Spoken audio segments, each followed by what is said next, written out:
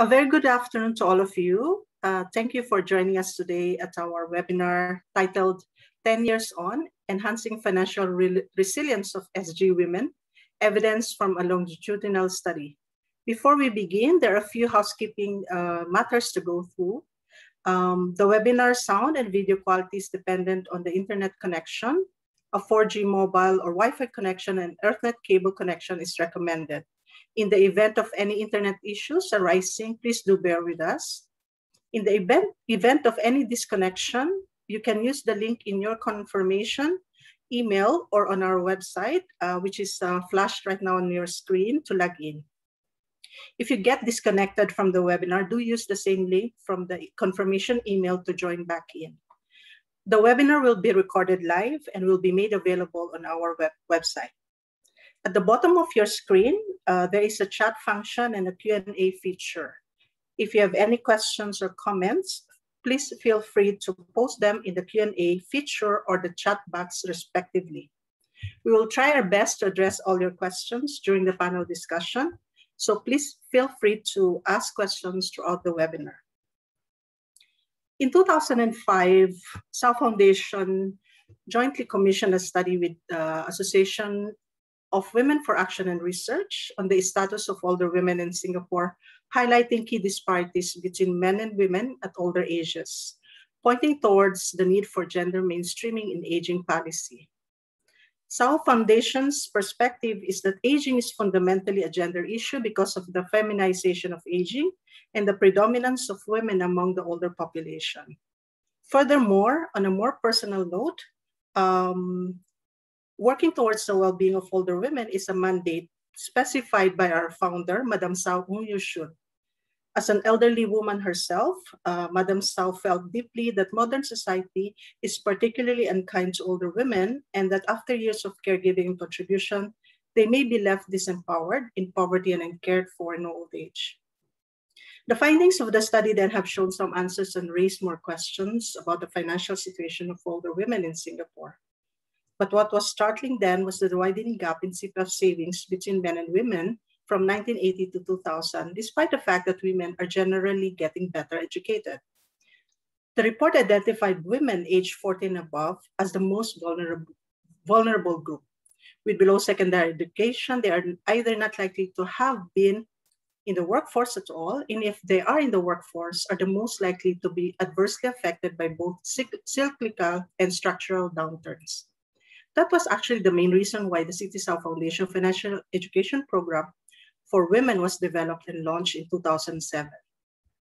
10 years on, with Citi Foundation support, we commissioned this impact study. In this 90-minute webinar, Dr. Joanne Yoong, a senior economist at the University of Southern California Center for Economic and Social Research, will present the overall findings of a mixed methods longer-term assessment of the program and its impact on participants.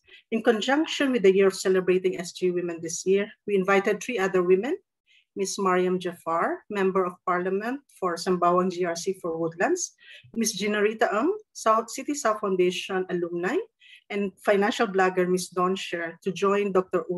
Yoong in a panel discussion which I will moderate.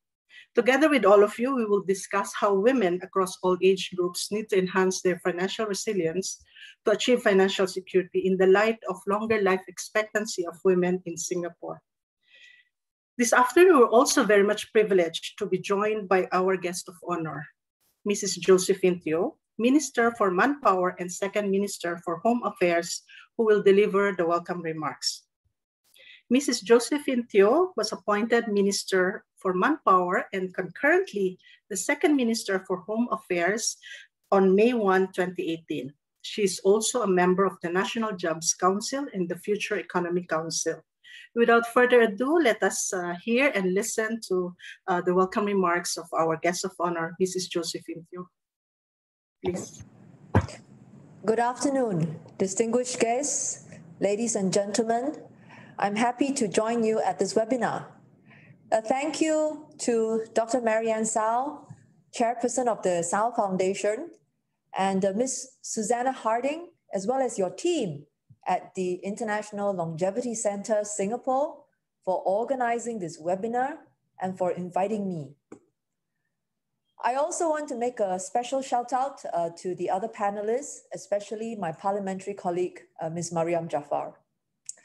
This year, I think we all recognize is a special one for all of us, as Singapore has dedicated 2021 as the year of celebrating SG women.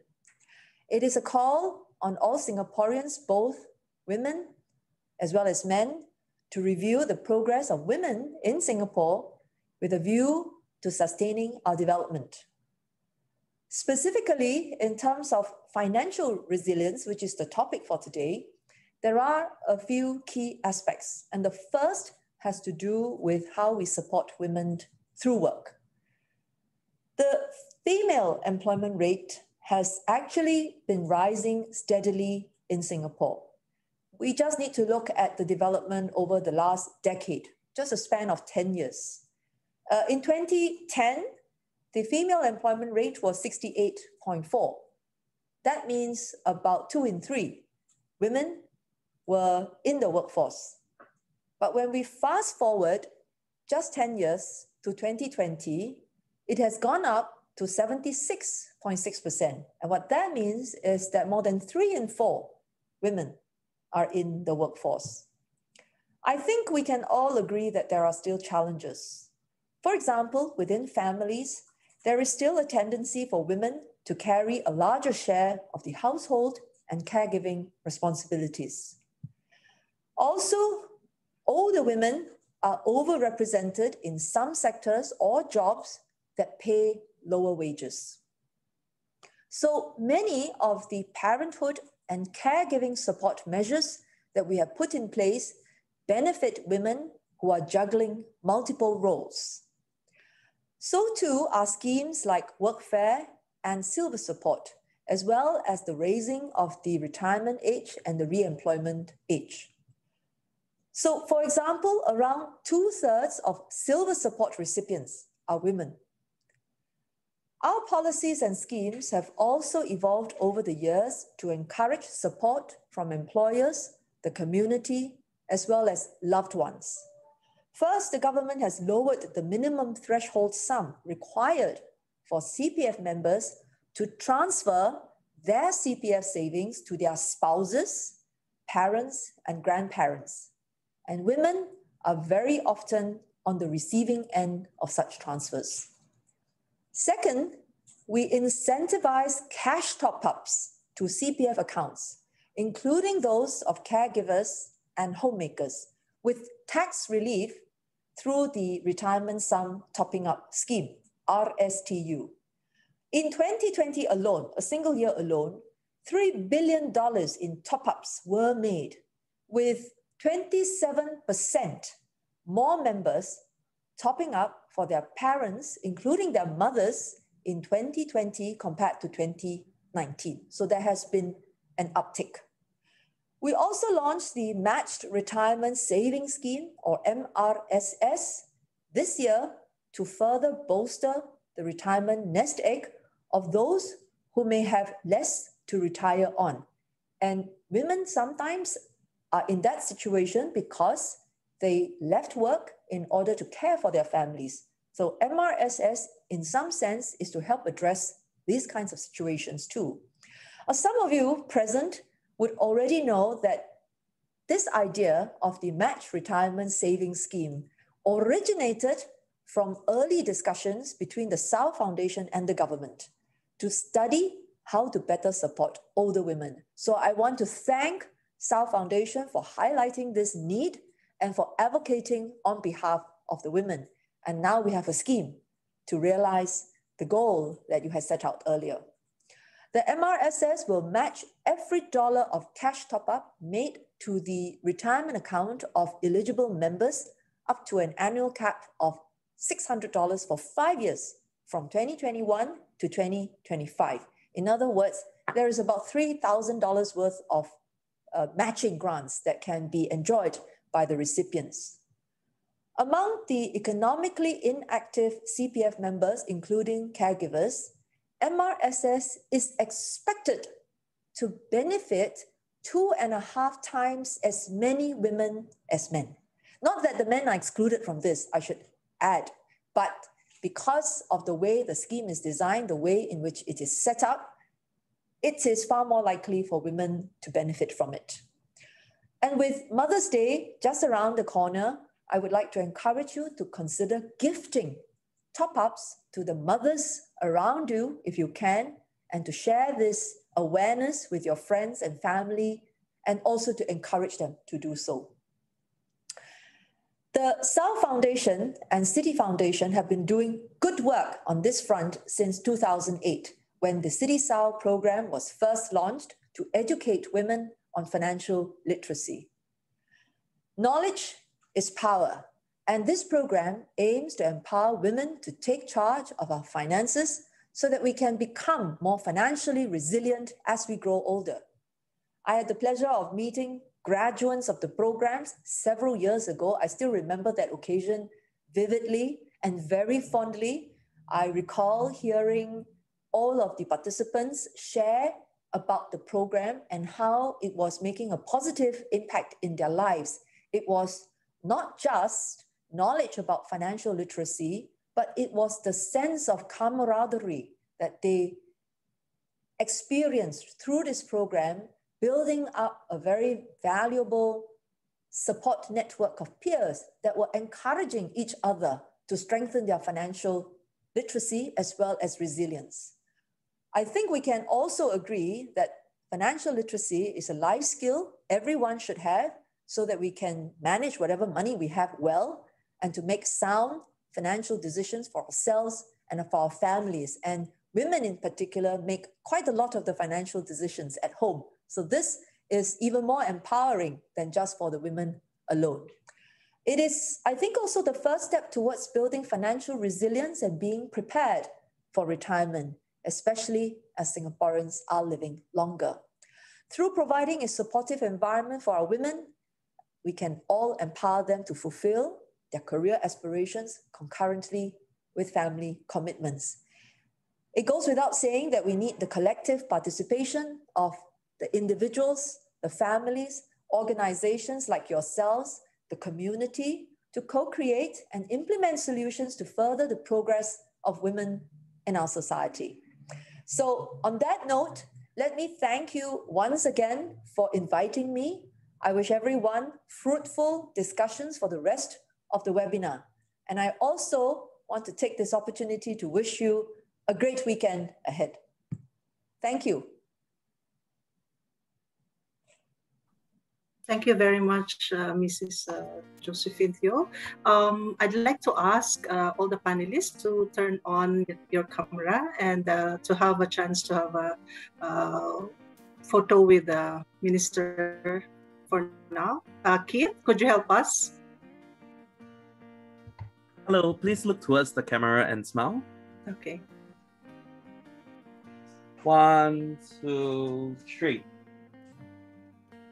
Okay, maybe one more photo. 1, 2, 3. Great, the photo is taken. Thank you. Thank you. Thank you so much, Mrs. Teo.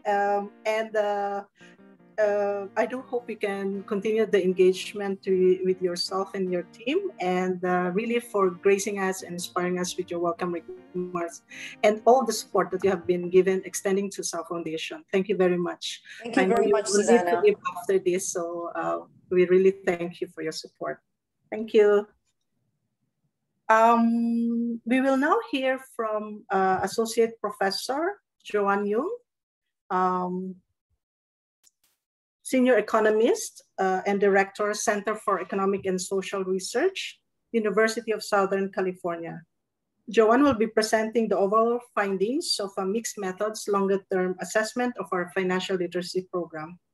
Associate Professor Joanne Yoong is an applied economist working at the intersection of behavioral economics and health and financial decision-making for the well-being of vulnerable populations. Dr. Yoong's primary appointment is Senior Economist at the USC, where she directs the offices of the USC Center for Economic and Social Research, both in Singapore and Washington, D.C., and is a principal member of the USC Behavioral Economics Studio. Joanne, please. Thank you very much, Susana. I'm actually delighted to be here. Just give me a second to share my screen. I want to also say that this work is joined with colleagues of ours at Research for Impact Singapore, which is our social impact consultancy right here, as well as our colleagues at Black Box Research who supported us in the deployment of the survey that we have. Again, thank you very much, everyone, for this opportunity to share the results of what I think is not just an exciting evaluation for the Tsao Foundation, but really a landmark study for financial literacy and financial education worldwide. And I'll explain a little bit more about that later. Just to give all of us a little bit of background, I know Minister has already alluded to this, but the Citi-Tsao Foundation Education Program is really a landmark development. It was put together in April 2008 to address the financial capability of women in the age of 40 plus who are in the lower income segments of Singapore. Now, this program was one of the first of its kind to be launched in Southeast Asia. It was a joint initiative at the time between the Citi Foundation and the Tsao Foundation, and it has been rolled out nationwide with a very high level of acceptability in Singapore, and is now a program that has been replicated across Southeast Asia. What's very unique about this particular program is that it's both evidence-driven and community-driven. So it is a program that both draws on best practice internationally, a deep understanding of what makes learning effective for older women, and local contextualization for Singapore.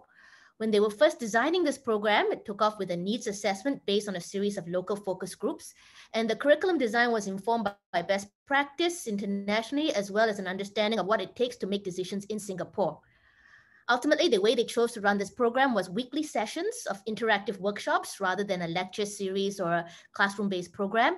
And these workshops were filled with activities and discussions that were led by 2 program trainers for a group of 20 to 25 participants. And this curriculum focused critically both on financial knowledge as well as social empowerment. So while we were teaching women about personal finance, about areas related to savings, debts, investments, and insurance, we were also teaching women about the social capability that they would need to engage with finance. And so part of what took place during these sessions was not just teaching the facts of finance, but teaching women techniques to discuss and to negotiate the roles and dynamics within their families, role play conversations that they might have with family members, and also to think about the types of conversations and power dynamics that they might have also in transacting outside the home. So for example, to role play discussions with financial institutions and financial advisors, all with the goal of developing the social and financial capability together to be prepared for old age. The other very important part of this was that this was not a theoretical curriculum. It included very practical suggestions to activate behavior change and to help women become more financially independent. As part of this program, all participants would discuss and put together an individual financial plan, a very basic financial plan that they would sign a pledge for at the end of the program. Now, again, as part of the commitment to evidence generation, the Tsao Foundation actually at the time committed to a pre-post evaluation. This was undertaken by Trina Becker in 2013. And so every participant that enrolled in the program did a baseline survey as well as a follow-up survey. And what we found was that in Singapore at the time in 2013, most individuals who had been part of this program reported that they already went in with some savings. And so to some respect, this tells us that our social and financial safety nets do work. People have some savings to their name. However, their knowledge and engagement with that savings was very limited. So more than 3/4 of the women, even though they had something to their name, were not actually very highly aware of what to do with their own family finances. And what the initial evaluation revealed is that there were very strong immediate effects on financial attitudes and self-reported behaviors, including planning. So the savings rate for people who were enrolled in the program after going through it rose to 94%, although borrowing didn't change very much during this period. The actual accumulation rate went up significantly, and that's by 20 points, which that's amazing. And more importantly, the number of people who knew what financial products would be suitable for them went drastically up from under 40% to almost 80%. And those who reported having a clear plan because of the way that the program was run, ran from less than half to almost 90%. Most importantly, when we want to think about resilience, which is a theme that cuts across all our programs today, what we see is that the number of people who reported feeling prepared in case of an unexpected crisis went up from 50% to 80%. And the number of people who felt empowered facing their financial futures almost doubled from 46% to 89%. And those are stunning results for almost any financial literacy program around the world. But these were results that were very short-term in nature. And one of the questions that the Tsao Foundation wanted to know, which is a question I think that is a very challenging question, is to really ask themselves, to what extent are these effects sustained? What do we know 10 years after the fact, when we 10 years after the program was first incepted or more? How are these effects sustained in the population that we went through? We went through a significant amount of change since then, and participants have gone through a significant amount of life course. Have we really adequately prepared women for old age? So firstly, from a knowledge perspective, have participants gained knowledge, or have they forgotten everything? Or has this become the foundation for expansion of new financial skills? Secondly, have we seen that the program has changed people's behaviors? So perhaps, we knew something, but have people actually gone on to implement some of those changes in their everyday lives? And last but not least, can we say something about how the program has influenced outcomes? So have there been increases in financial well-being, independence, self-efficacy, and empowerment? And have we seen, for example, that women are more resilient? So to the extent that we now live, I think we all know, in a highly uncertain world, have these women truly been prepared to face those uncertainties? Again, very challenging questions to answer. And what we managed to do with the Tsao Foundation is sit down and plan an evaluation strategy that we thought would help to address some of these questions in a meaningful way. And so what we did was first undertake a desk review of the evaluation results initially. And then we commenced a mixed method study. And what this means is that we took two parts of the study. One was a qualitative study of selected past beneficiaries. So we called back people who had participated in the program, and we discussed with them in focus group settings, both in Chinese and in English, what their perceptions of the program, and to derive some of their narratives about what they had done since then and how this program had affected their trajectories since in the long period since they had been together. And so this was a very in-depth qualitative study of the trajectories of these women and their experience of the program. And the second piece of this is a quantitative follow-up using a phone-based survey. And so of the participants that were enrolled in the program, we actually went back to the initial list and we called them up. And of the initial group of participants with the phone-based survey, again, undertaken by Black Box Research, we were able to reach 200 participants. We actually replicated a number of the outcomes that were asked at the initial evaluation stage. And then we asked some new questions, including questions about how they were coping under COVID-19. Because we did not have the ability, and some of you who follow social science research today will have the idea that it's possible to do, for example, randomized control trials in the social service sector, because we didn't have the ability to follow a comparison group longitudinally, what we did was try to figure out if we could find a comparison group from the population today to try to understand what their financial outcomes today could tell us.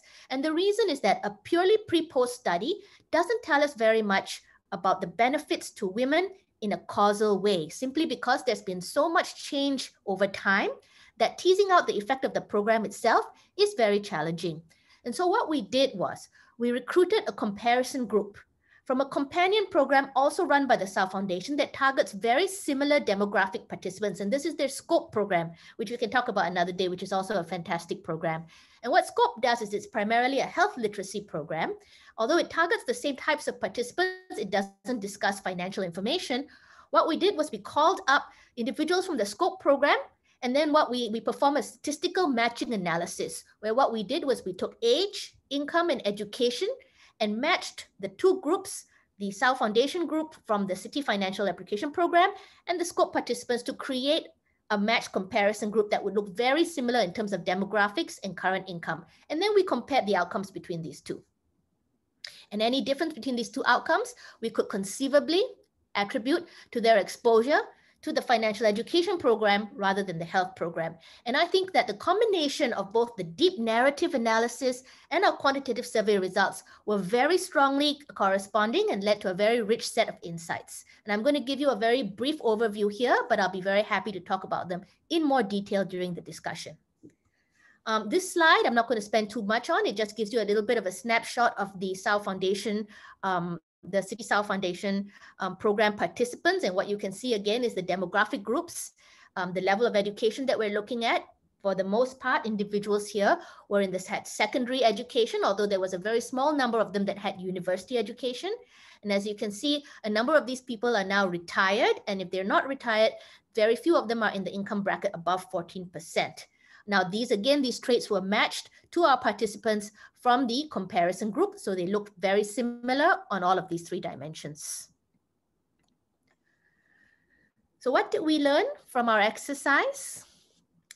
The first thing that we learned was that when we looked at the understanding of participants, that participants actually retained a very strong understanding of the purpose of the program and the key themes. Now, I want to be very honest here. When we did call up some of these participants, they would say, oh, we don't remember the program. And then when we did tell them about the program, they say, oh, that program. So they might not have remembered the name of the program, but with some prompting, everyone remembered the program itself and the content of the program. And when we asked them about the financial knowledge, it turns out that, I'll show you some evidence later, that they retained good understanding of the conceptual knowledge and very high continuing satisfaction. I won't show you the satisfaction percentages because uniformly, there was satisfaction of over 80% on all dimensions of the program, from the level of teaching to the quality of the teachers. And the survey also shows that participants outperformed on the financial literacy concepts that were taught during the program. What was more important actually for us were the insights that we gained from the qualitative research, because what the qualitative research told us was that in addition to the teaching that went on during the program, participants really benefit from the peer learning during the program. And so what they benefited from was the discussion that they had with one another and the motivational support. Participants very frequently mentioned how much they enjoyed the group environment during the class. And in fact, a fair number of people told us that one key thing that happened for them was the fact that they formed a social group that they could talk about. And that this social group actually, for many of them, persisted until today through WhatsApp or chat groups, and that they were still meeting. They were still having conversations with their coaches and facilitators. And more importantly, this was a group with whom they could talk about money, frankly and openly. It was the case that many of them had very strong social groups elsewhere, but this was a group that had been formed to talk from the beginning very frankly about issues that were taboo in other settings, and that this resulted in a community that they could go to again and again to discuss finance without being judged and without any without people having prior preconceptions. What you can see here is one example here. When we ask people, for example, this is a very standard financial literacy question that is fielded across both Singapore and the rest of the world. And this question here is about compound interest. It's one of the same questions that's also used to evaluate money sense. And what you can see here is the response of women in the Citi-Tsao group and women in the match comparison group to this question, which is that if you put money in the bank and you have $100 and the bank gives you interest of 5%, after 10 years, how much would you have left? And what you can see here is that, the Citi-Tsao group does significantly better than the group, but also that at the end of the day, they're also significantly less likely to say, I don't know. So they actually perform significantly better on these metrics, and they're also much less likely to feel that not to guess wrongly, but really to have some concrete knowledge. Now, they don't have, in terms of significant differences, there was no significant difference in their understanding of inflation or diversification. But again, they were much less likely to say, I don't know. I put the umbrella up there in the corner because from our qualitative research, what we found is that women also said that even though they didn't remember the specifics or the facts, that they remembered the concept. For example, one woman said very specifically, I don't remember the calculation, but I do remember that our coach told us insurance is like an umbrella. You buy it when it's a sunny day, and if it rains, you're protected. But if not, too bad, you've already spent that money, but you had that protection just in case. And so that visible metaphor for her remained very salient, even though, as she said, I don't know how to do the calculations lah. But that fundamental conceptual knowledge and that strong metaphor remained for her even 10 years later.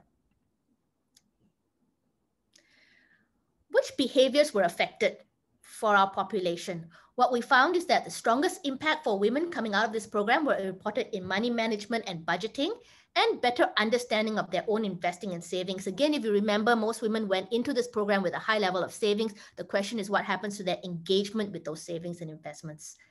Also in our focus groups, because our survey was limited, the qualitative data that we got from the participants in the focus group was that women found it much easier to have difficult financial conversations, for example, with their own family members, with their children, about their financial needs and constraints.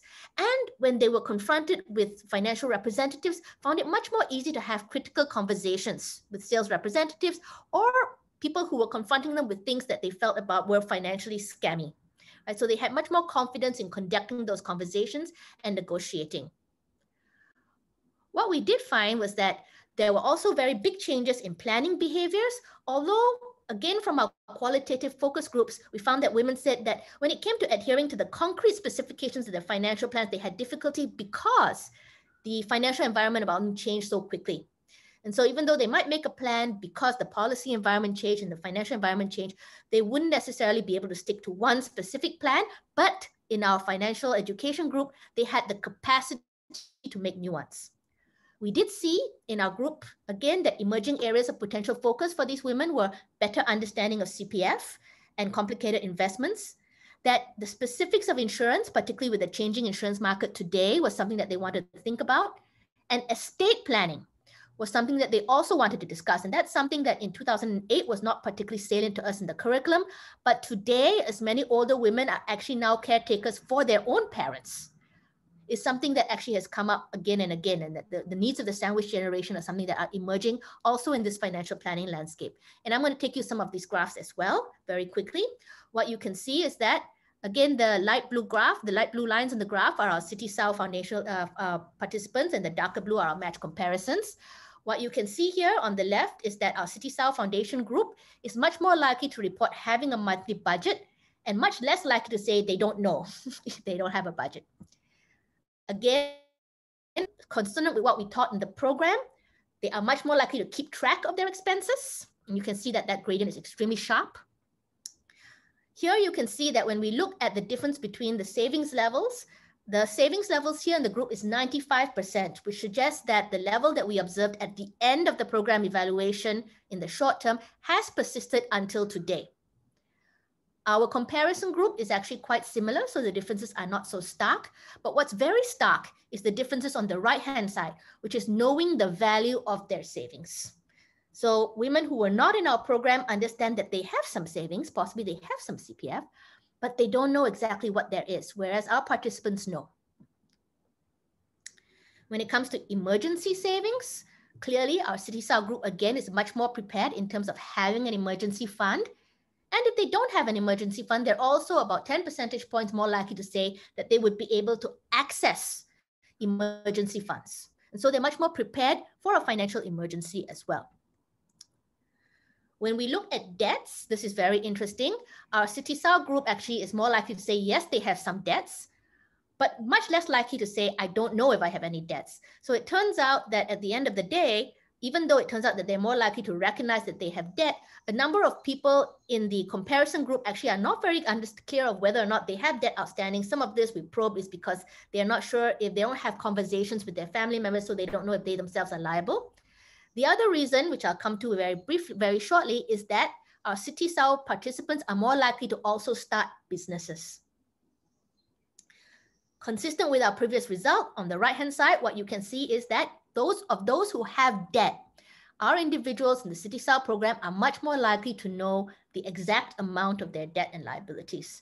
Whereas in the match comparison group, even though they're much less likely or a little bit less likely to have debt, they are not aware of how much debt they might have or be accumulating. Similarly, with investments, what you can see is our Citi-Tsao group is much more likely to say that they have a good understanding of investments and more likely to say they know the value of their own investments if they have them. And here what you can see is that our Citi-Tsao group, again, I want to emphasize that this group is matched on age, income, and education. So they have the same level of socioeconomic status. They are much more likely to be interested in starting a business or have already started one. And so entrepreneurship levels in this group are much higher. When we look at planning behavior, as I mentioned, there are big differences here as well. Our Citi-Tsao Financial Education Group is slightly more likely to have an up-to-date will. But actually, again, I believe that if we look at the results here on the I don't know, it simply suggests that many of the people in the match comparison group actually just don't know if they have a will or not, and that's the difference. But if we look at the number of them who say that they have a financial plan, I think the results speak for themselves. Our Citi-Tsao group is much more likely to have a financial plan. I'm just going to wrap up a little bit by asking the important question then, with all these differences in behavior, what does this mean for actual financial well-being, independence, and resilience? Again, this is one of the limitations of our study, is that we actually cannot go and get financial information from everyone. So we do rely on self-reported information, but some of these results are very promising. So what we see is that overall, participants report that they have more control and less stress related to financial decisions, so they have better well-being.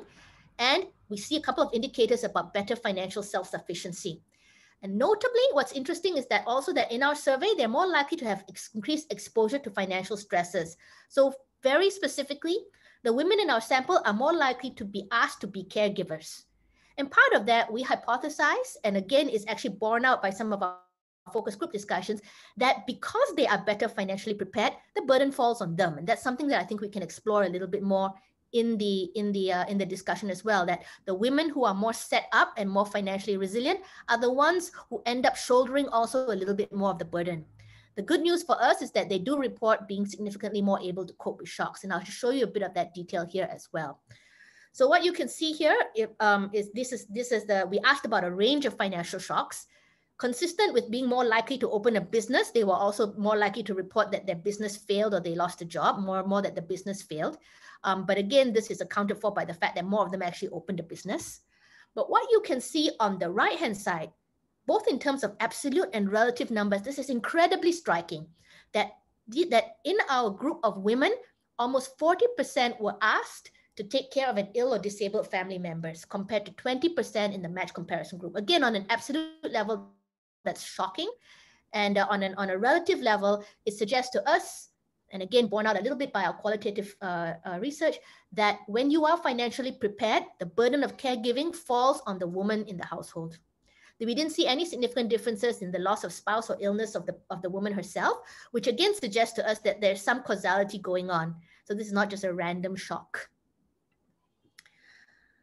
What's, I think, very helpful for us to see is that women in this group were significantly more likely to say that they were able to cope well. So among people who experienced the same shock, what you can see is that the people who had gone through the financial education program were 30% of them said that they coped very well, 47% said that they coped somewhat well.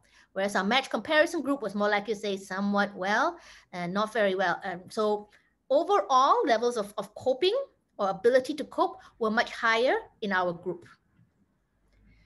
Now, when they look at financial preparation for old age, feelings of financial, this was not significant, so the distribution was not the same. But again, what's very interesting for us is that the number of women who said that they didn't know if they were financially prepared was higher in our comparison group.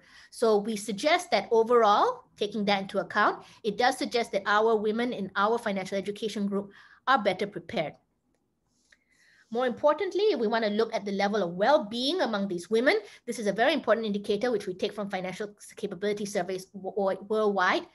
What we find is that the question, thinking about or discussing my personal finances can make my heart race or make me feel stressed, is a very strong negative indicator of financial security. And what we will see is that in our Citi-Tsao financial education group, this is much reduced. So the level of worry is much less. I want to say a couple of words in the few minutes I have left about COVID-19. Now, COVID-19, as we all know, has had a huge impact on everyone, including our sample. And what you can see is that in our group, when we ask, have you or any of our main sources of income been financially impacted by COVID-19? Again, what we'll see is that our group here has been much less impacted, partly because they diversify their sources of income. But if we actually look at the income levels, this is a graph that we did breaking this down, you'll see that their own income has been is actually quite the same. Whereas when we look at the Citi-Tsao group, it looks as if their spouse's income, they're much more likely to report that their spouse's income was impacted relative to the match comparison group. But also a fair number of them also report that their business income was negatively impacted. However, I think, and this is, I think, really sort of a testament to the coping strategies that were introduced by the program, what you can see here, these two graphs are a heat map of coping strategies related to COVID-19. And I'll explain this a little bit. The individuals in dark green are individuals who say, financially, I am coping well and I have sufficient resources. The individuals in red are the ones that say, financially, I'm not coping well and I don't know what to do. The areas in between are really gradations of I'm coping well because I don't know what to do. I'm coping well because I don't have the resources. And what you can really see is that in our Citi-Tsao group, many more of the women are coping well or coping somewhat well and actively looking for ways to cope well. Whereas in the comparison group, a larger number of individuals say that they are not coping well because they don't have the necessary resources or support or they don't know what to do. I'm going to leave us here. This is my last slide. I think overall, both qualitatively and quantitatively, I think this is the slide that we want you to take away from this, is that when we ask women, what did this program do for you? And why do you think that this program should be rolled out for others if you feel that way? And many of them did say or volunteered to us that they felt that this program should be rolled out to others as well. They said, I feel in control of my future when it comes to money matters. What we know is that the world is full of uncertainty. And that if we have learned nothing else from the COVID-19 pandemic, that we can't prepare everyone for every little detail. But what our experience with this program shows is that a strong financial education program that is built into the community, a program that sustains itself over time, not because of programmatic resources necessarily, but because of the social networks that take that program up and keep it alive within the community through peer-to-peer communication that is authentic and meaningful, can have effects even 10 years down the line. And I said I was going to say that this is very striking. And I will tell you that as an academic in this area, we have not seen a financial education program for this group, or actually very few other groups, that shows this kind of sustained effect 10 years down the line. There are some limitations and caveats to the study, which I'm happy to go to and discuss, primarily that we use only self-reported outcomes. But on the whole, this gives me a lot of hope going forward, both in the nature of the program, but also in the nature of the women who took part. It was a joy to be part of this study, and I'm looking very much forward to the questions. Thank you very much, and I'll pass this back to Susana.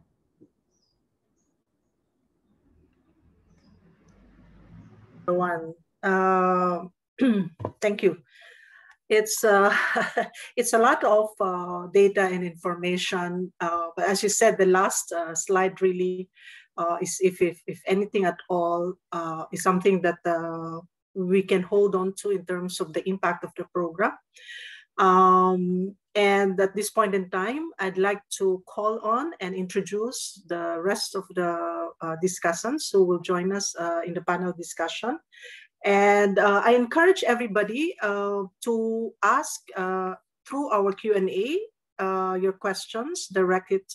If you want to direct it to specific panelists, please do so. Otherwise, we can ask whoever is most appropriate to respond. So we have 3 women who are joining us, and I hope they have had a chance to mull over and reflect on what Joanne has shared just now. So we have Mariam Jaafar. She's a member of parliament for Sembawang GRC. She's also managing director and partner at the Boston Consulting Group here in Singapore. And she's a core leader of the telecommunications, media and technology practice and financial institutions practice.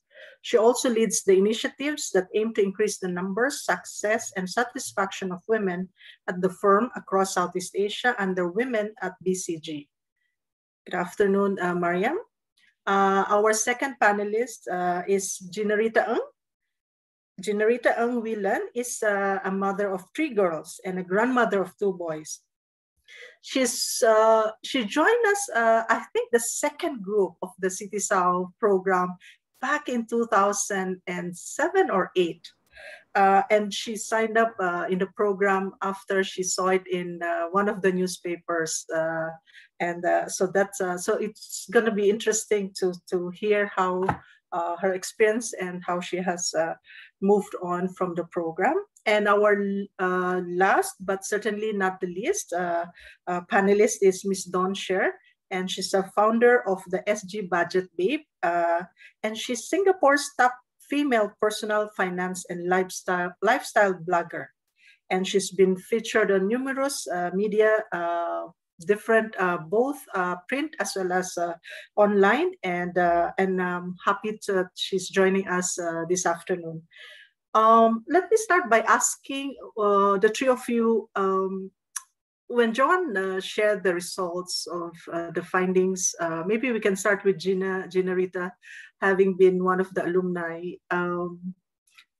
What came to your mind, and what reflection do you have of the presentation by Joanne?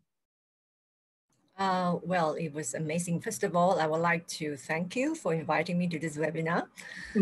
And concerning about what she said, yes, I was really surprised that it was, yes, I received call actually and I didn't realize the result was amazing, that everyone is able to take care. And I'm one of them that belongs to the know-how and know very well and coping very well, because I would say that it was during my downtime during 2008. So I happened to see this newspaper, and then this program actually changed my perceptions, and really up to now it is a foundation for me to handle things, even the COVID.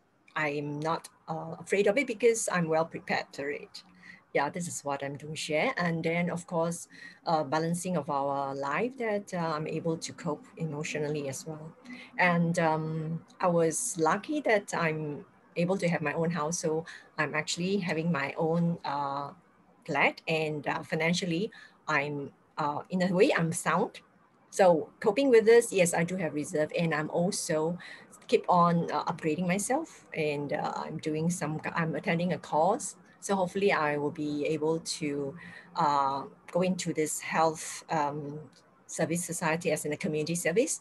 I'm constantly wanted to be active, even though I'm a mother of 3 and a grandma of 2 grandchild. So I think that women should keep on going.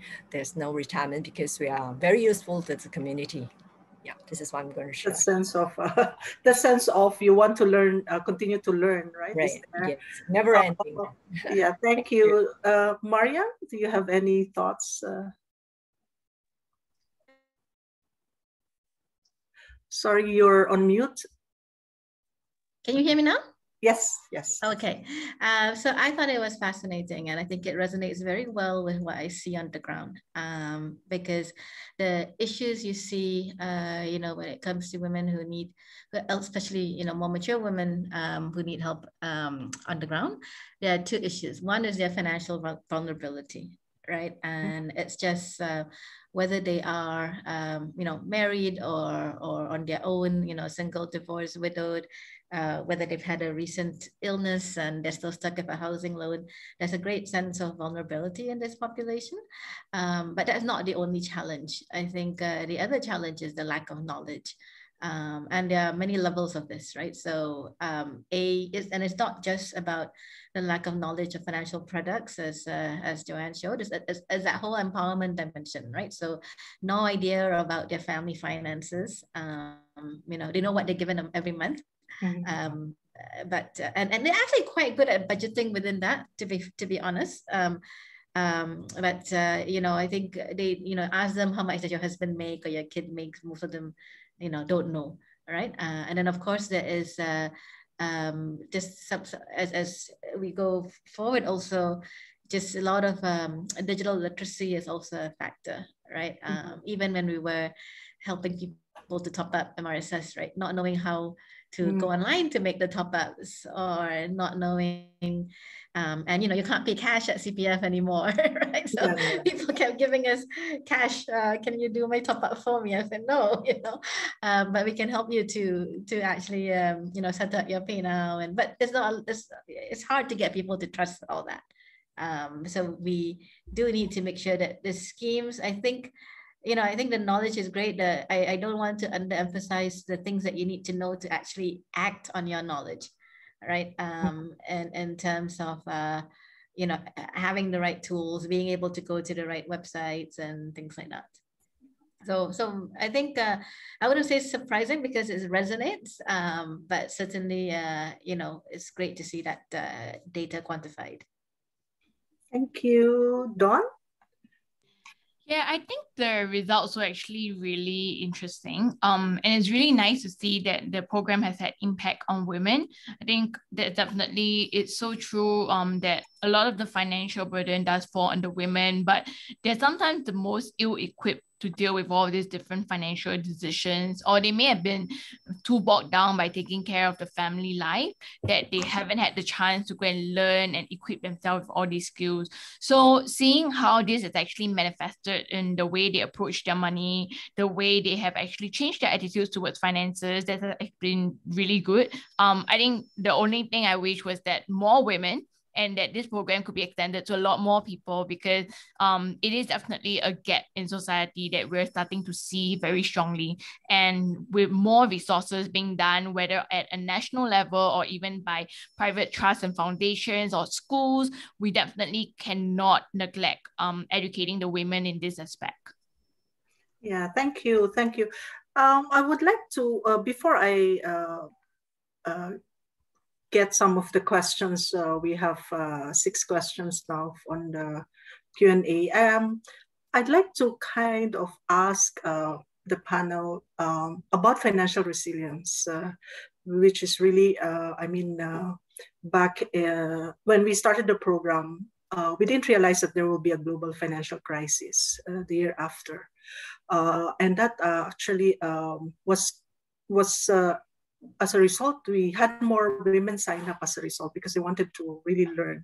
And interestingly, Ginarita and Dawn, during the global financial crisis in 2008, both of you, I didn't know this until I had a chance to talk to both of you, that you were actually both impacted by the global financial crisis. Could you share a little bit about whatever you're comfortable to share in terms of that experience, but more importantly, how did you cope with that impact, as well as what could you learn and what can we learn from your experience? And now that we are in a global pandemic, and we know that it may not just be this year or next year, a few years, we would still need to really understand how we can cope better.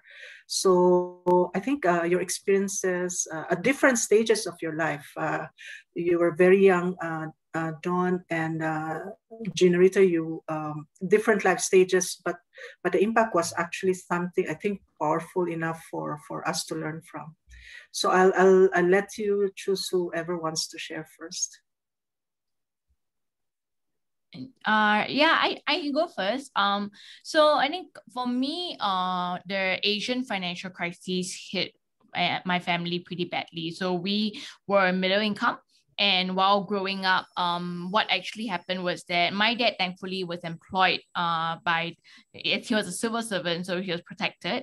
But my mom was working in the private sector and she actually got retrenched. I'm not sure. I think some of the panelists here might remember that back in those years, we had very big manufacturing companies in Singapore.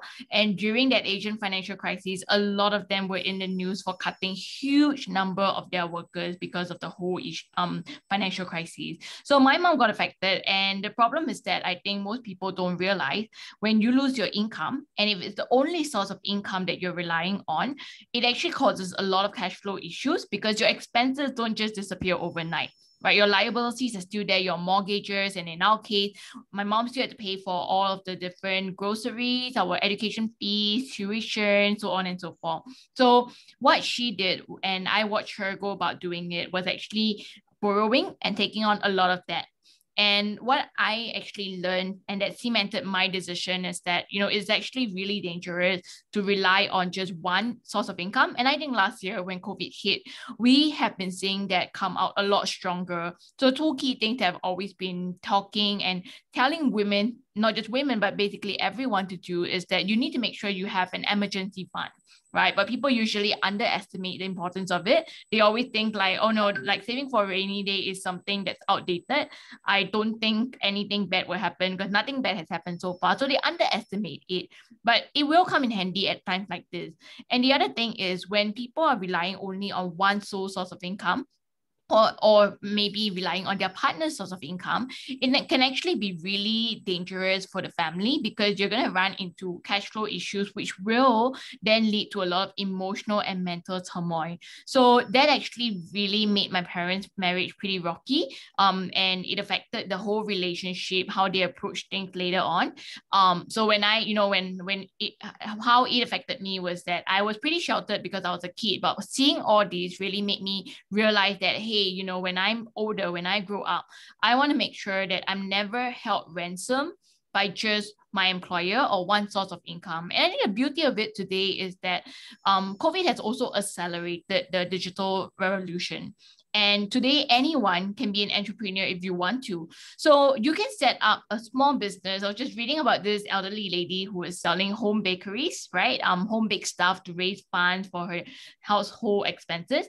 You can be a home baker. Maybe you're good at sewing, and some people were like selling handmade masks during the pandemic last year. So there are many ways that you can reach out. You build your own audience and you start a simple e-commerce business without having to commit huge amount of money or rental or huge warehousing supplies upfront. This is a huge change from the past.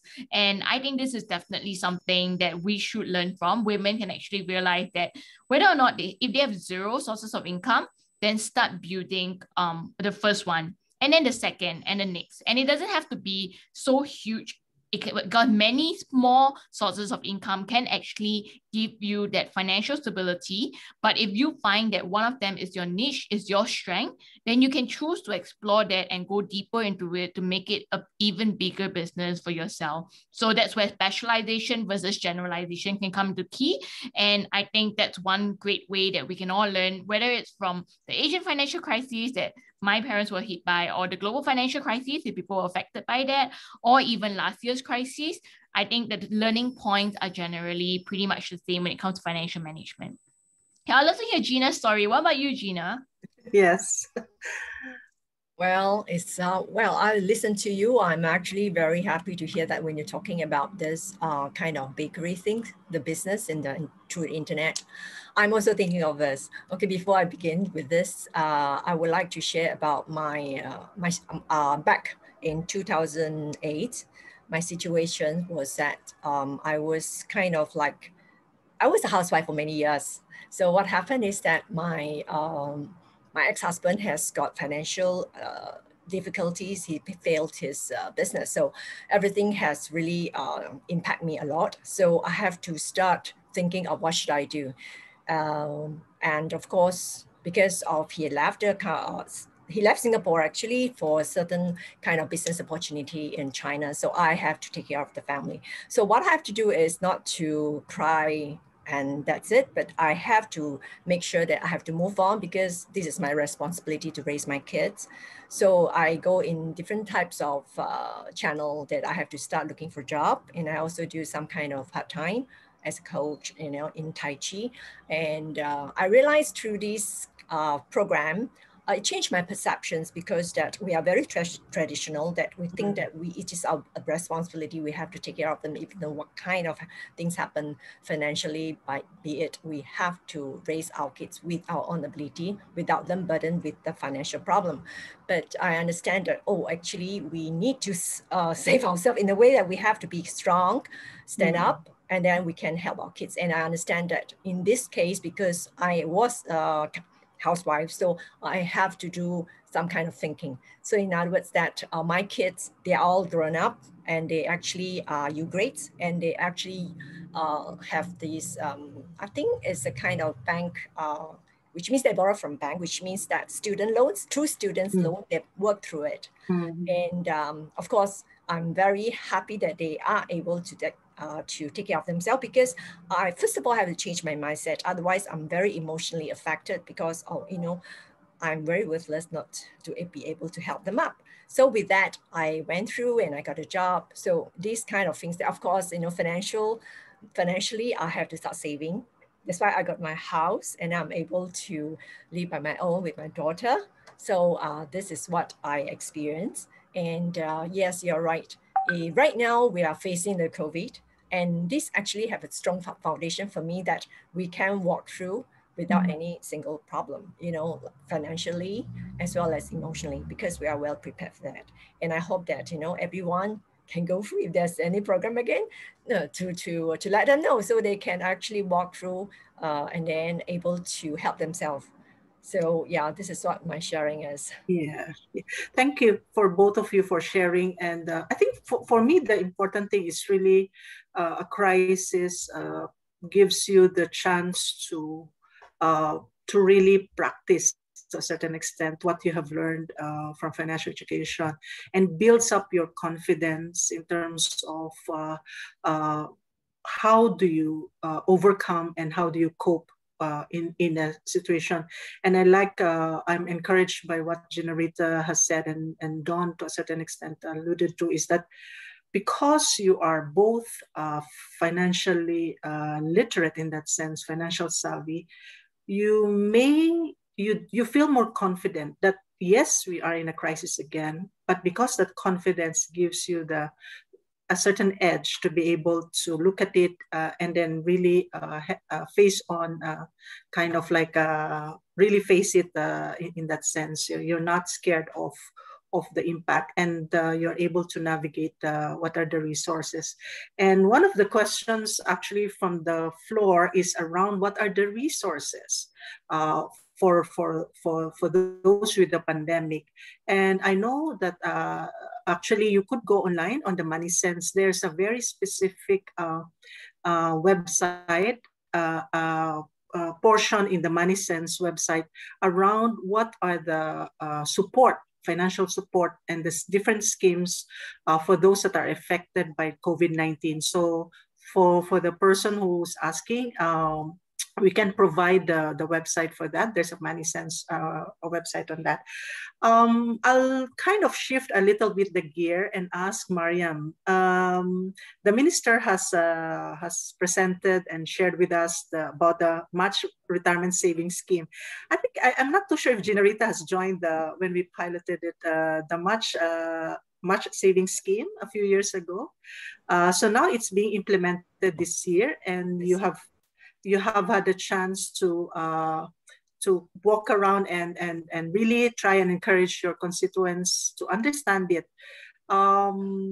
What's your experience so far in terms of engaging them and understanding what are the barriers for them to be able to access? What's the buzz around the Match Retirement Savings Scheme?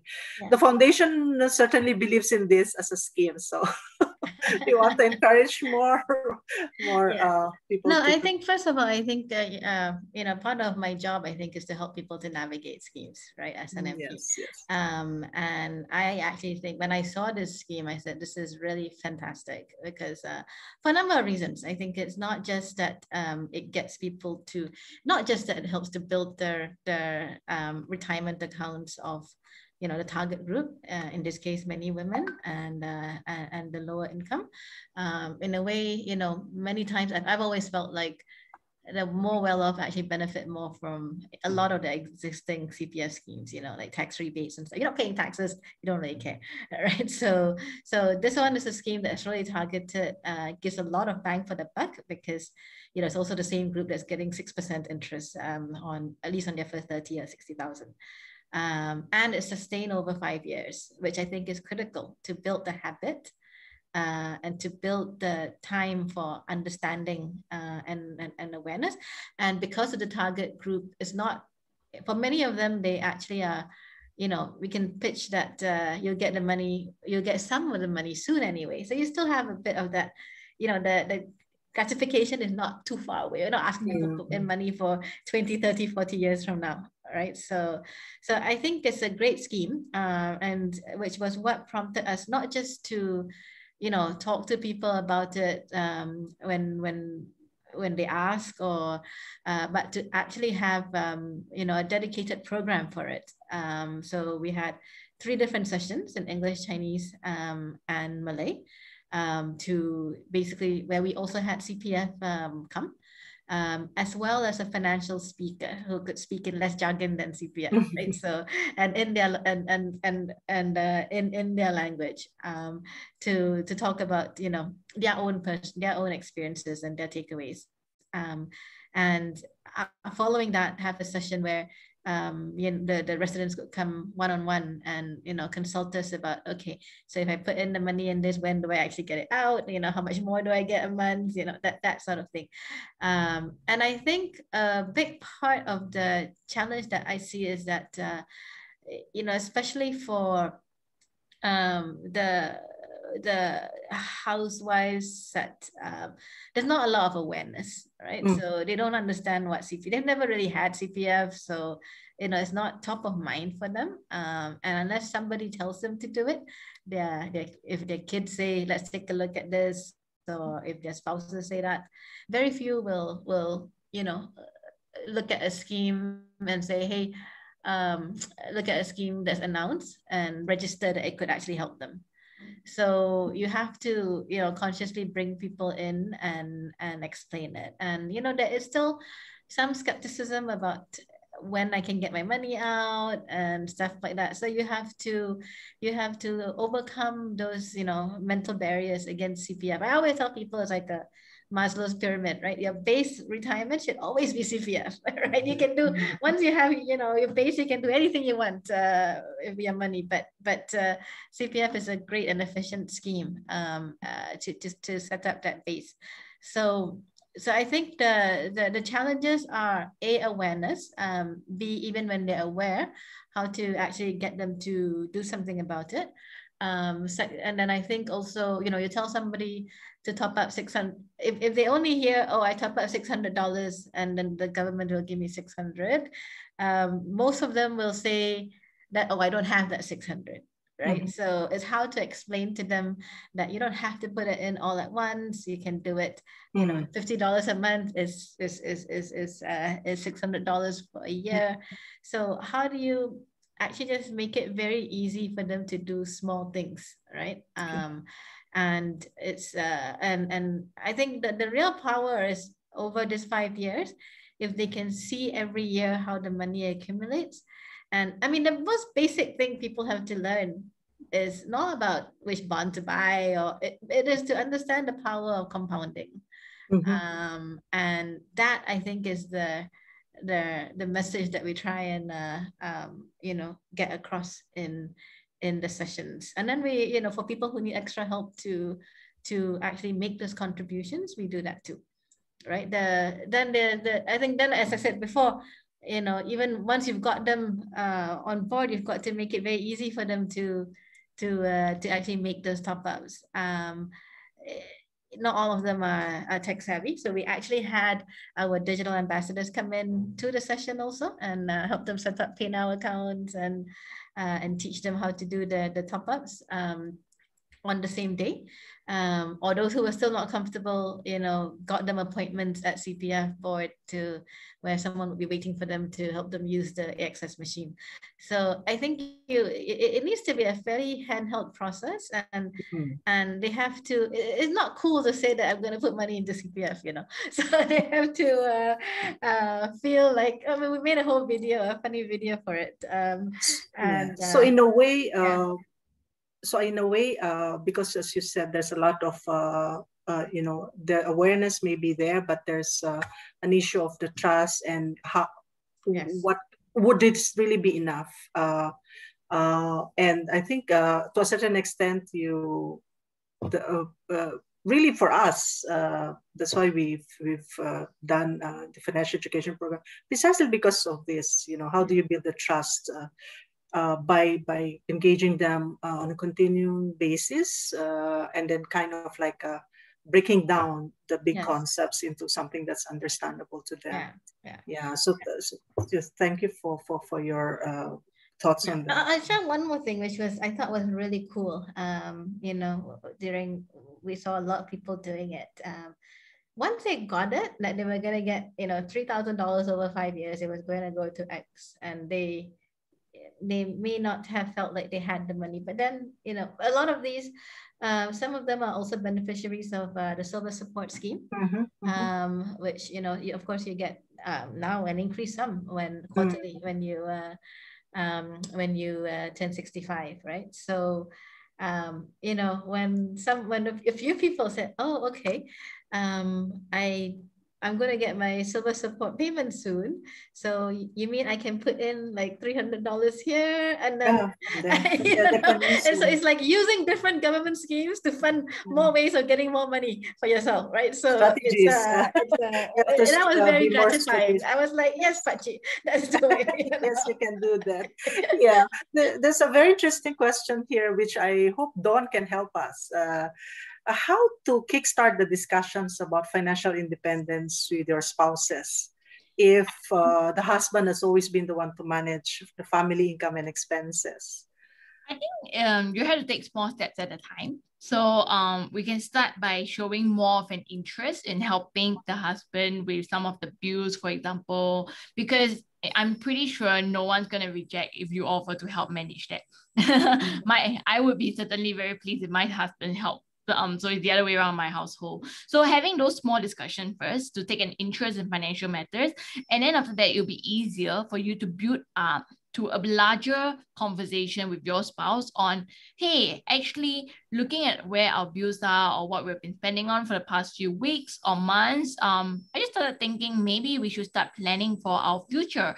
How will our retirement funding look like? What about for our kids? And then it'll be easier to go into these bigger topics rather than, your spouse has always been taking care and then you just say, hey, let's sit down and have a conversation about our finances. And the spouse might potentially get offended. They might be like, wait, why? I've always been in charge. Is it because you don't trust me? But when you start to take an interest, right, then people, like both of you guys are working hand in hand. So that's definitely, it's going to make it easier for you to have that conversation upfront. Thank you. That helps a lot, hopefully. There's a question here, Joanne. Aside from the MRSS, is there anything that has worked elsewhere to help financial resilience, especially among women, that in Singapore context we can consider? And actually one of the things I wanted to ask Mariam, but maybe later she can ask, is the MRSS, within 5 years it's being implemented. One of my advocacy that could involve Joanne is I hope the government would consider doing some evaluation around it after 5 years, no, Joanne? Are there any other schemes or programs, policy elsewhere, Joanne? Well, I would say that a lot of the policies that we've seen elsewhere are very specific to the systems that they have. So we have schemes elsewhere where we have very much different universal pension systems, for example.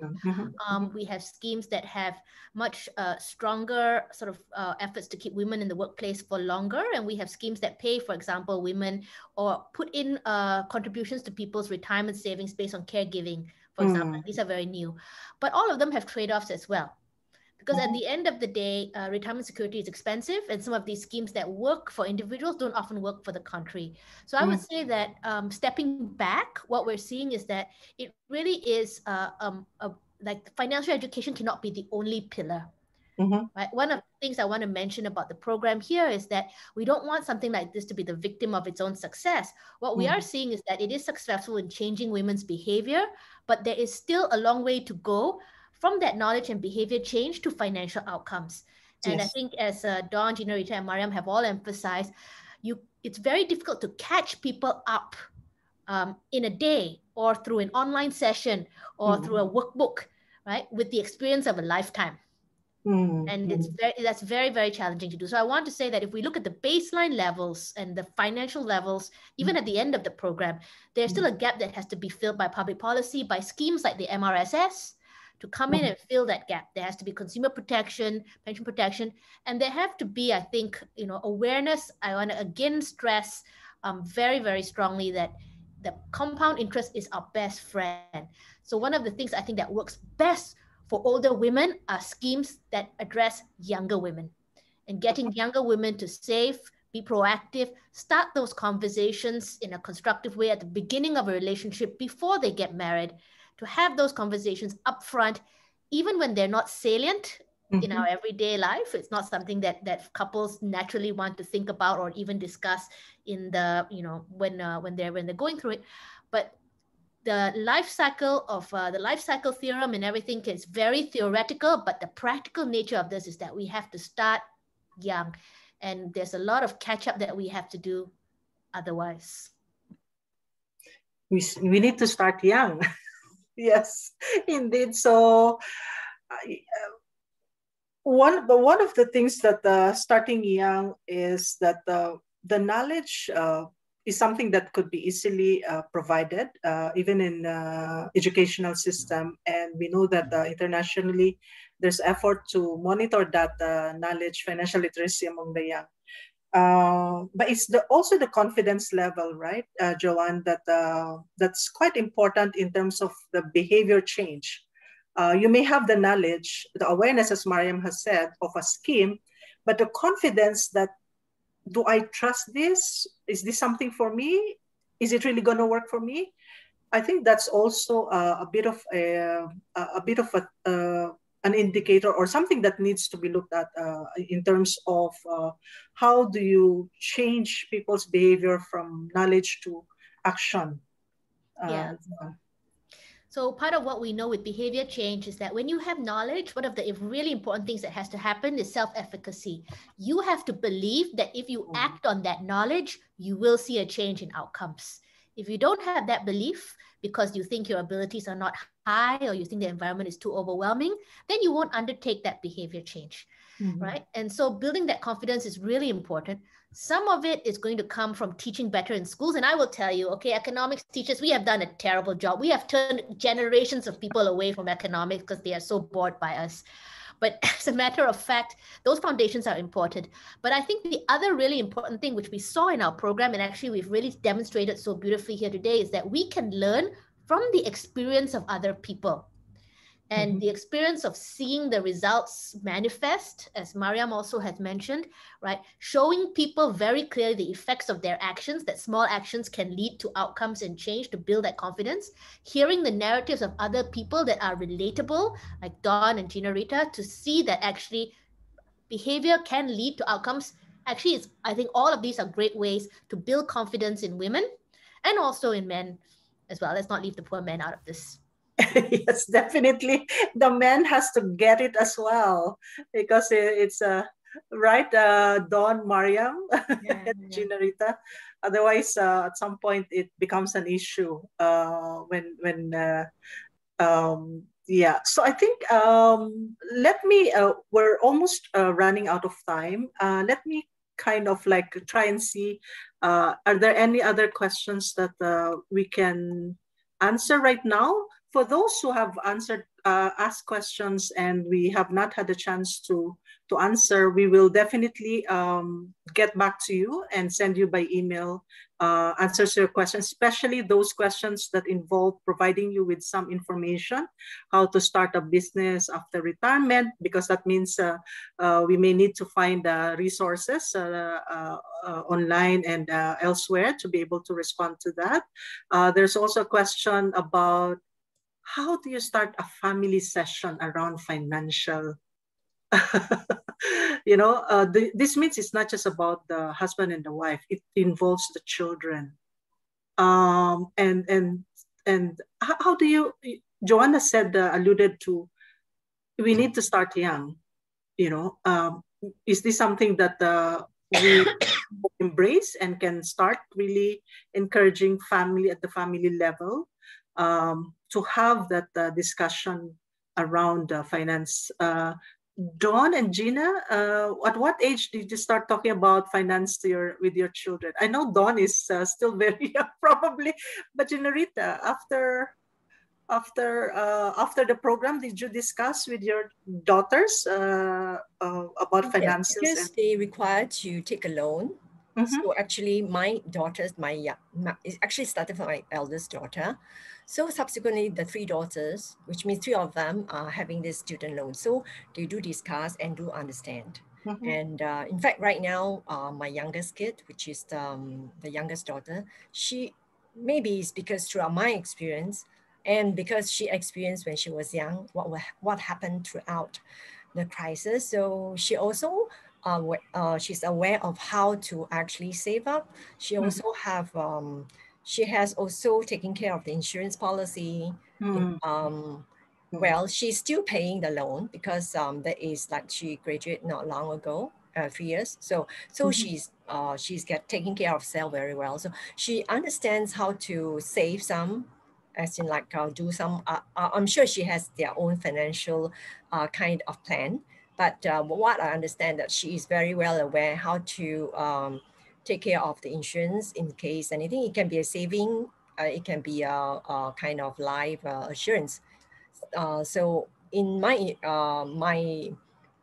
case, that I'm very happy that at least that 3 kids, they are able to take care of their financial plan for the rainy days, because this is what I want to share. Thank you, Dawn. At what age are you planning to start with your kids? Yeah, I think planning is the better question. My son is 2+ now, and my next baby is gonna be out only in the next few months, right? But I think I feel like the best time is to really get them started when they're in primary school, because I actually, my plan, right, is going to be a bit earlier. So I intend to kind of experiment with my kids in that sense, whereby when they're in kindergarten and they understand how to count. Right now, my son is learning how to count. So I'm going to actively involve him in trips to the grocery supermarket, and then get him to, like, he's already starting to pay for some of the stuff with my card, but I think he just thinks it's magic money at this time. So I need him to understand there's actually real money, and probably, convert some to cash and let him count and feel that. And then, get him involved in those daily tasks of paying these bills, so he kind of gets the concept. And then when he goes to primary school, that's when in primary 1 that they get the pocket money to spend at recess time, right? I think that's a great start, and I hope I can be harsh in the sense that I'm gonna say, here's X dollars this week. If you spend it all, I'm sorry, go hungry. Because that's what my parents did to me, and even though it was harsh love, but I felt like it really taught me the importance of, look, if I run out, that's it. So all my life I was always very careful about budgeting, because I knew I cannot rely on anyone to back me up if I run out of money. Yeah, so I'm gonna do that for myself. But actually, I'm also really keen to hear from the rest of you guys, because especially for those whose children are older, what would be a better age that you started, and was that effective, or am I am I starting too young? No, I agree with you. Sorry. Yes, I started with them quite young. So just like what you did. So it's just that because of crisis, they are more aware of how to take care of their finances. Yes. So really starting young. Yeah, Mariam? Yeah. No, I think, you should start young. And look, I think maybe not Dawn, but I always remember how I got started, which was, those little squirrel saver stickers, right? So POSB had this little booklets, and that's just something different when you go and actually buy a stamp and put it on. You just feel like this sense of accomplishment of putting of building your tree, right, of stamps. It's really silly, and then bringing it to the bank, you feel very good. But I actually think, that young part is the easier part. Because it is actually, how do you make sure that those conversations don't shift as you get older and start to embed some stereotypes that I think are important for us to kind of challenge if we are going to have long-term gender equity. Requires economic equity, right? So I think, to me, what's more dangerous is the moments when girls are in university, or choosing what to do, or choosing to get married, and what their parents tell them to do, what their fathers encourage them to do in terms of how to think about their own financial independence, and their own, the choice of careers that they should be, I guess, looking to do, and not be limited, and not to feel like you should be dependent on some guy at any point in time, right? So, because I do think at the young, there's less distinction between boys and girls, right? We all like to say, but it's actually when the social elements start kicking in later, that's where I think the danger spots is. And I think actually to me, probably the question that the panelists had in mind was that was asked is really even beyond that, right? So when you're already married and you haven't been taken, you know, you've not been having those conversations. Yes. How do you start? You know, and I mean, MRSS is a very, very late, so it's far too late. But actually, that schemes like that help us to, hey, actually, you know, I should have my own CPF account. And by the way, I get more interest than you, you know, because I have no money. You know, I get 6%, you get 4%. So maybe we have extra money, we should put it in mine rather than yours. Right? That kind of conversation needs to start happening. Sometimes it needs somebody to help. And this kind of schemes can actually just trigger that openness. You know? I had several of those with couples when we came to when we did the MRSS talks. You know, I said, if you put it in your account, you'll get 4%. You know, you get nothing. So you know, so it's that's actually true. We can you know, educate, provide the knowledge and the habit of savings and creating awareness about the importance of money and being reliant on yourself early on. But we know from data in Singapore that there's a critical stage when women reach around 30 to 35 or less than 40, the social dimension of the expectation around being a caregiver, giving up work, you know, and taking care of the children. And that results to some of the women actually making choices that impacts their financial ability to take care of themselves in old age. They get out of the labor force and they don't come back, even the most educated. So yes, so in a way, our one of the things that we are saying is that we really need to look at the life stages of women and at which point and what kind of financial knowledge is most appropriate to build up that resilience at some point. And to go back to our, I mean, you know, as you all know, Tsao Foundation is really about how to support both men and women to age independently and financially independent and financial security, that sense of financial security. And as a last, just to allow each and every one of you to give us 1 minute or 2 minutes of your thoughts about, I mean, we will be living longer as women, and that's for sure is a fact, you know. And as we realize now, as Joanna's mentioned, that a financial education program can help us to build some of those behaviors that are sustainable and can be sustained. And we have seen in Ginarita that she is still practicing those. Do you see yourself in have you started to think about that you'll be in your 80s and 90s as we may all be very different here because we may be more financially aware and financially literate, but what can we give as a tip, as a guidance to other women who may not have started to think about that they will actually be living longer, even beyond 90? That's for sure is something that, and there will be more of us. We are looking at 2030, there will be more older persons in Singapore.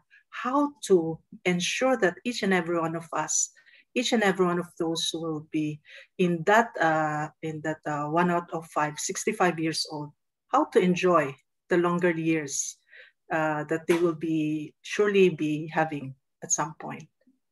Yeah, so whoever starts, and I know the time is running out. Maybe Mariam, do you want to start? So if I understand the question, how to tell women that they're going to live very long?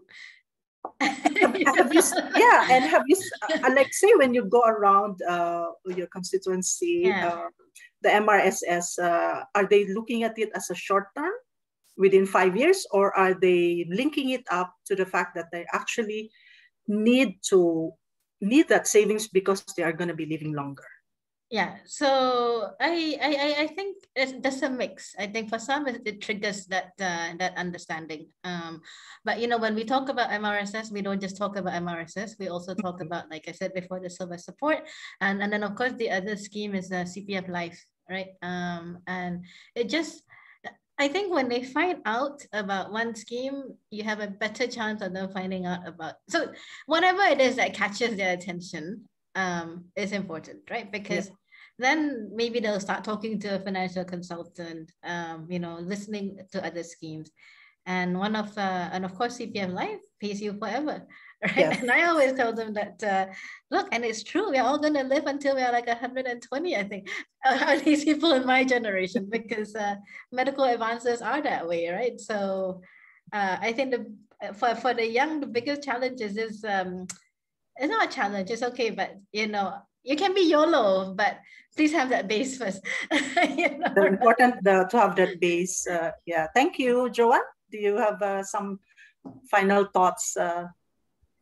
Yeah, no, I would say that's great advice, that you can YOLO, but things should get started soon. I think one of the things that we want to know and we want to understand is that the behavioral science behind this is really important. That sometimes when women feel they can't achieve the goal, they think it's too late for me. And I would say that it's never too late for you. Getting started late is better than getting started never.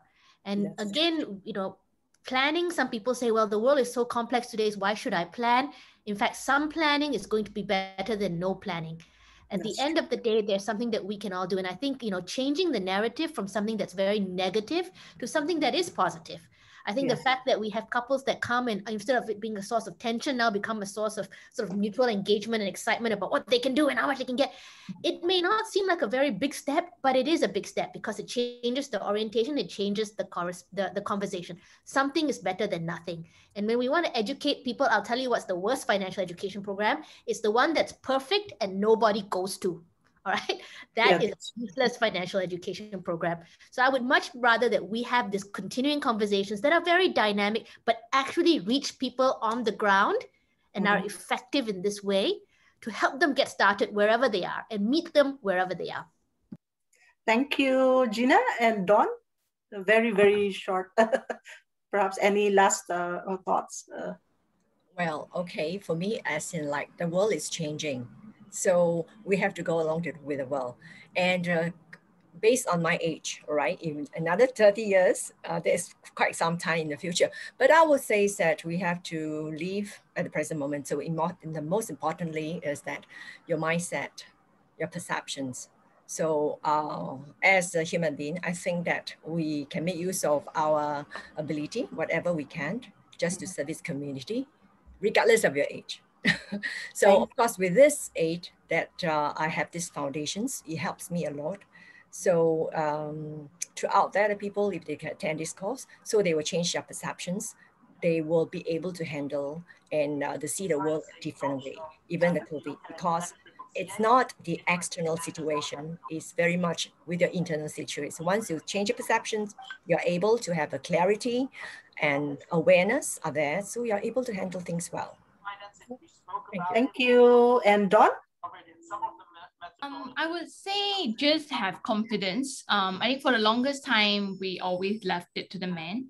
And the investing world, the financial world is all dominated by males, but it's increasingly a female-dominated society as well. I mean, we already see lots more females being represented in parliament and also having more females in the workforce, leading the household. So have faith and go out there to find the resources. I think generally, there are a lot of useful resources today. In fact, we're a lot luckier now because there's so much information resources. I try to contribute to that space by writing a lot on what I know and running through like, personal finance 101, covering things like CPF, how to reduce your income taxes. It's a good thing the ministers are not listening to this, but and all of the different stuff, right? How to maximize all your gains and all. But I think more importantly, it's like what you guys have mentioned, it's about recognizing that need to learn and then embracing it and going out there to get the resources for yourself, because we can run the best program out there and you can have all the best resources out there. But if people don't care, people are not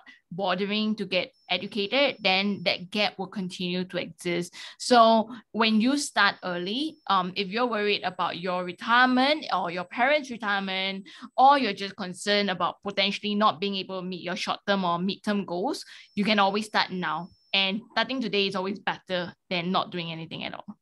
Thank you so much, Dawn. And with that, I'd like to thank the four of you, Dawn, Mariam, Joanne, and Ginarita for joining me in today's webinar and for the panel discussion. So we are coming to a close now. I'd like to thank all of you, the guests, the participants who are still here, and all the questions, we will answer them separately. And really, we would like to thank Joanne for her presentation and all the panelists' reflections and sharing. I also want to thank the team, my team, and the Aging Asia Alliance team for all the help that they have done today. And do please leave us a feedback